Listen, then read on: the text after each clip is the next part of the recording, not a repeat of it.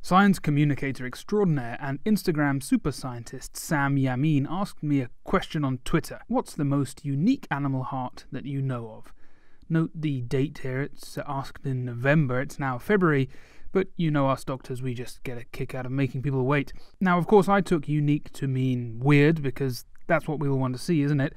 So in this video I've compiled some of the most alien, unorthodox, or just plain massive hearts. She's got an alien heart. She's got an alien heart. She's got an alien heart. She's got an alien heart. Before we begin, let's do a little reminder of your human heart, assuming you're not one of the handful of people in the world who have two hearts, or the even smaller number who have no heart whatsoever. Your mammalian heart has 4 chambers, 2 atria and 2 ventricles. If you haven't heard me mention the term cardiac output before, remember this is how much blood a heart pumps in 1 minute. For us, that's about 5 litres at rest. So let's start with the biggest heart that there is. Well, relatively. Most vertebrates have a heart that weighs less than 1% of their total body weight. A human's is typically under 0.5%. But the hummingbird lives its life at such a breakneck speed that they need an extremely powerful heart to pump oxygen to the ravenous mitochondria in their furiously flapping muscle cells. As a percentage of body weight, the tiny hummingbird has the largest heart in the entire animal kingdom, making up 3% of its overall weight. The avian heart is 4-chambered like ours, but beats a wee bit faster. A blue-throated hummingbird was clocked at 1,260 beats per minute. Which those of you that watched my last video might recall is not as fast as the Etruscan shrew, but combined with its size and strength, hummingbirds have very unique hearts. Okay, it was mean of me to promise the biggest heart in the world and then deliver you a hummingbird, so next up, it really is the biggest heart that has ever existed on this planet, that of the blue whale. For many years, urban legends, or perhaps that's a little unfair, it was our best guess, suggested that blue whales' hearts are the size of a VW Beetle and a 10-year-old child could swim through their aorta. We now know that isn't quite true, and at the very least would be highly questionable parenting.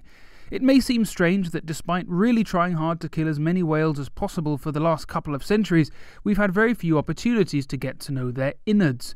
Whales normally die at sea and sink to the ocean floor, which itself is a monumental event providing food for scavengers for years to come. However, when they beach, gas and heat build up quickly inside their bodies due to decomposition. For the rare whales we get to study, the organs are sometimes mush by the time they are dissected out. Speaking of exploding whales, I have to mention the whale that washed up on an Oregon beach in 1970. Unsure how to dispose of the whale, they chose a radical option. The Highway Division decided the carcass couldn't be buried because it might soon be uncovered. It couldn't be cut up and then buried because nobody wanted to cut it up, and it couldn't be burned. So dynamite it was, some 20 cases or a half ton of it. Yeah, that makes perfect sense. It went about as well as you'd expect. The humor of the entire situation suddenly gave way to a run for survival as huge chunks of whale blubber fell everywhere. So I think, quite incredibly, it wasn't until 2014 that we actually got a chance to study a blue whale heart, when a recently deceased adult washed up on the Newfoundland coast. Scientists rushed to get to the prized target, the heart, by cutting a window in the chest wall, and 4 brave souls waded in to push the enormous organ out. From there, it was pumped full of over 3,000 litres of formaldehyde, flown to Germany to be plastinated by the same team that make the Body World exhibits, and the whole process took over a year. The spectacular finished specimen sits in the Royal Ontario Museum, and whilst it wasn't as big as most people had speculated, it's still a behemoth. I spend much of my career fiddling around in the coronary arteries of my patients, who are humans by the way. The coronary arteries supply the heart, and they are typically about 4 to 5 millimeters in width at the widest point. The blue whale's left main coronary artery is 18 centimeters across.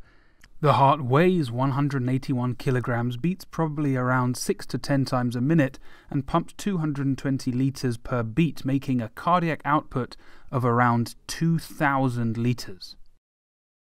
The aorta measures around 30 centimeters across, so hardly big enough for a 10-year-old child, but more than enough room for a newborn baby.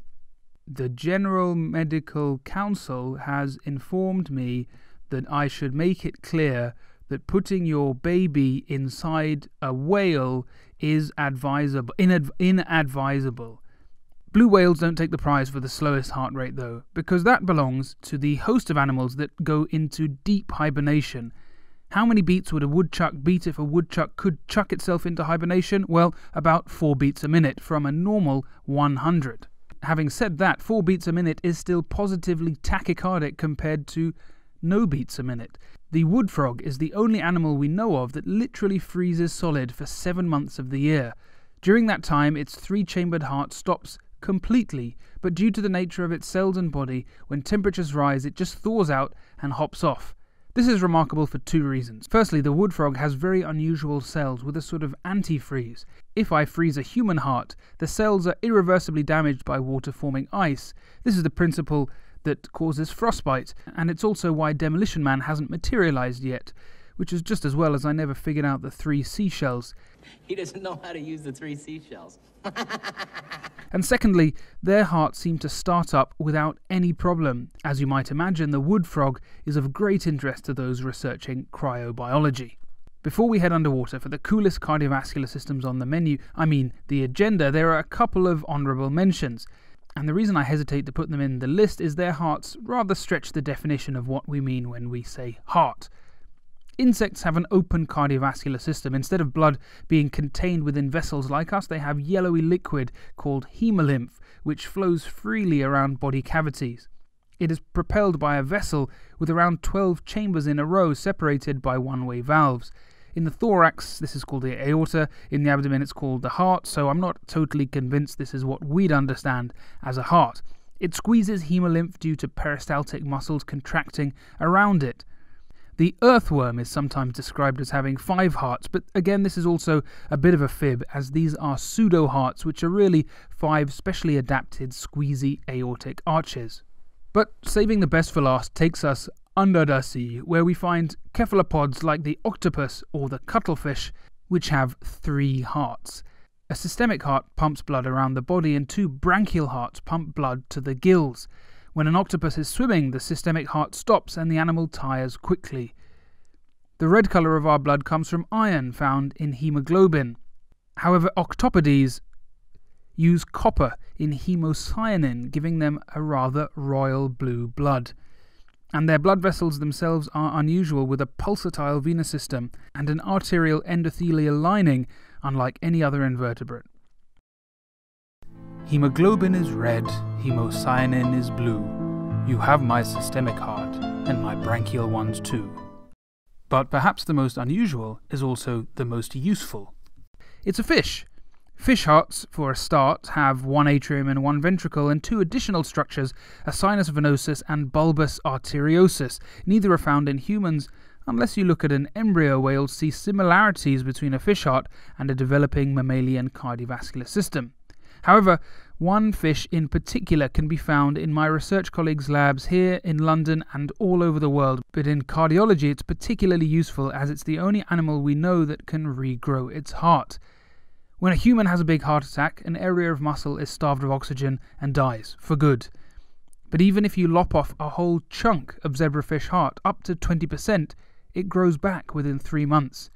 By studying how it does this and the growth factors involved, the hope is that the little zebrafish can help the millions of people living with heart disease worldwide. February is Heart Month. Yes, I'd never heard of it either, but it keeps heart doctors like me relevant, so I'm just going to go with it. And therefore, please look after your heart health by not smoking, eating healthily, and most importantly, choosing parents who don't have heart disease. Single people, I'm afraid it's double bad news. Not only will you be surrounded by sickly romance on a commercial made-up day, but I'm afraid you are more likely to develop heart disease than your married friends. But hey, look at the bright side. Stressed about how to break up with your partner this Valentine's Day? Gift them a subscription to Midlife Crisis, guaranteed singledom in a matter of hours or your money back.